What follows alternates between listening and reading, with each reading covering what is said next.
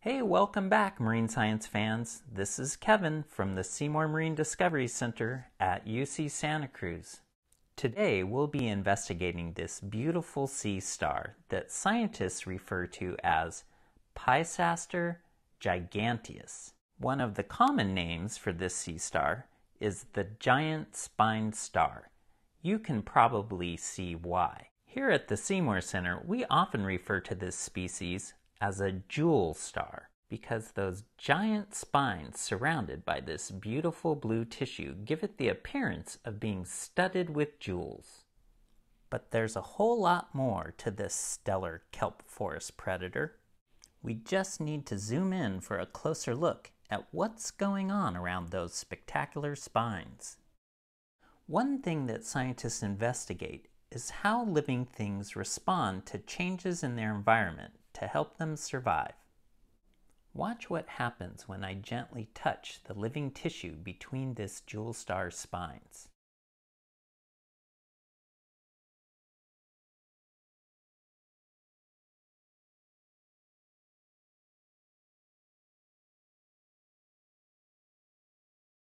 What did you notice happen first, next, then after that?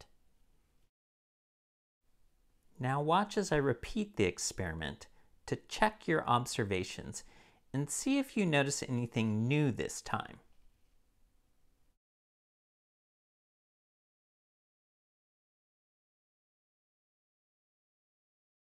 Describe your observations of how the jewel star's appearance changes and anything else you notice this time.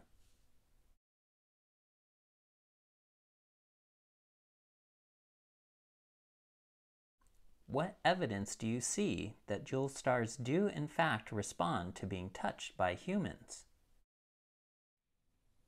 Let's learn the scientific names of a couple structures we observed to help describe what we saw happen. These reddish-brown finger-like structures are called papillas or skin gills. One of their functions is to take in oxygen from the surrounding water and get rid of carbon dioxide.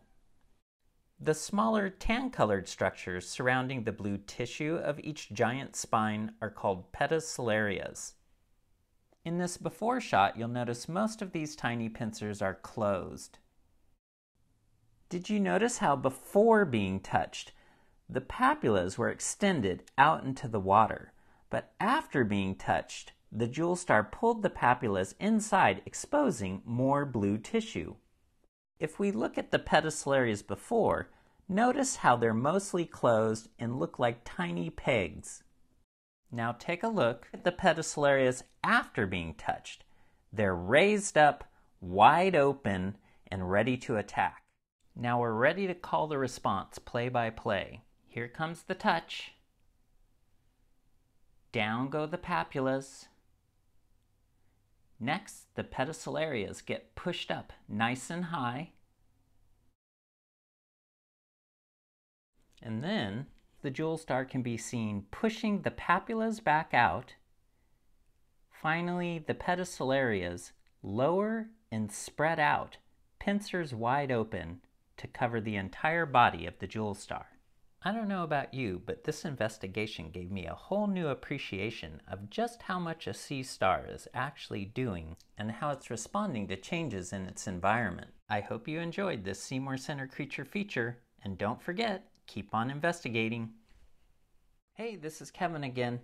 Are you thirsty for more creature features?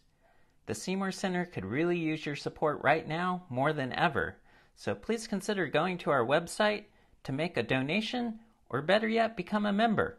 See you next time.